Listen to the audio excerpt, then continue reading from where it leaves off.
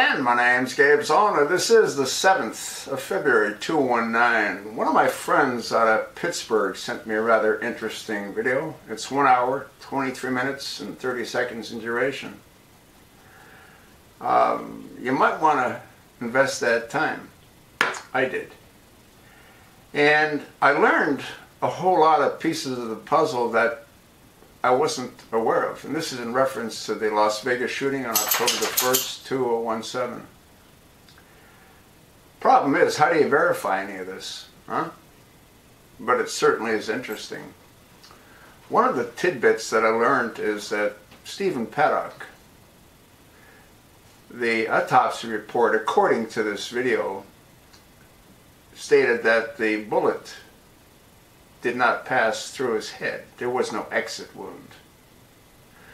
Now I want you to think about this. It was reported that he was shot through his teeth, which would indicate that he was shot face forward. In other words, somebody was right in front of him. For the bullet to have been lodged in his brain, he would have to have been shot this way. Don't know how that could have been shot through his teeth. And what caliber of weapon would not create an exit wound? Well, probably a .22, which seems to be the choice of assassins. Robert Kennedy was shot with a .22 from the back. Remember, Saran was in front of him, not behind him. But that's a different story. What else did I learn? Well, I learned a lot. According to this video, the windows were not broken out when the shootings took place. And the speculation is that the shootings were done by machine gun fire from helicopters.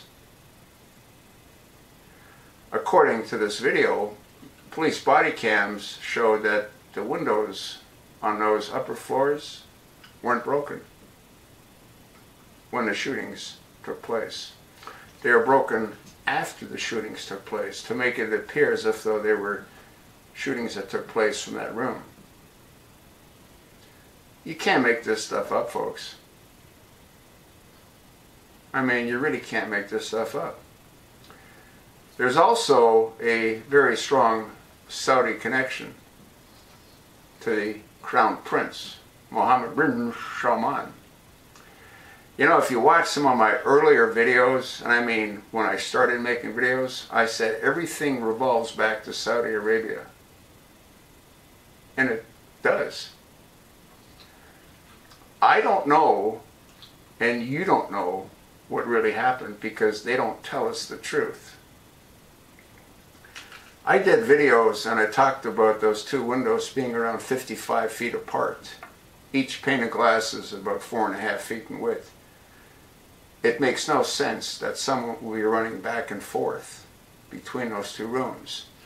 The reality is they couldn't have, even if they wanted to, because the other room was locked from the inside.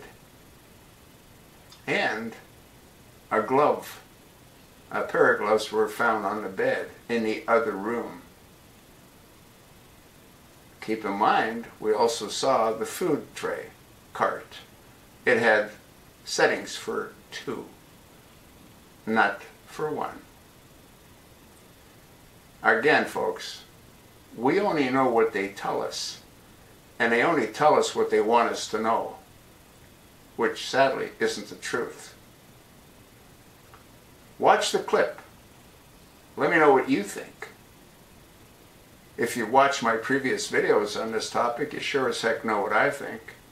This was another quote-unquote operation. I wonder what name they gave to this operation. They have no difficulty killing and wounding 500 some odd people. They took down the Twin Towers. They don't care who they kill, as long as they achieve their objective, which is to continue to fuel the industrial military complex. You don't want to hear it. Don't listen. If you do want to hear it, pass it along to your like-minded friends. Repost it in all your social media accounts. I can't do this alone, folks. I need you. And you all also need me, don't you?